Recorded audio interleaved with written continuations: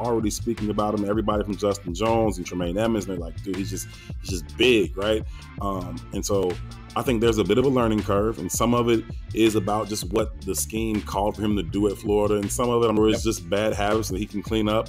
He's obviously nowhere near a finished product, but if you can continue to see him just be steadily improving throughout the course of the season and become a contributor in this rotation of the defensive line, can they find a way where they've got 7, 8 guys that are legitimate contributors? And if he's one of those guys that's really disrupt the middle of that, in the middle of that defensive line, I think you got something to build on.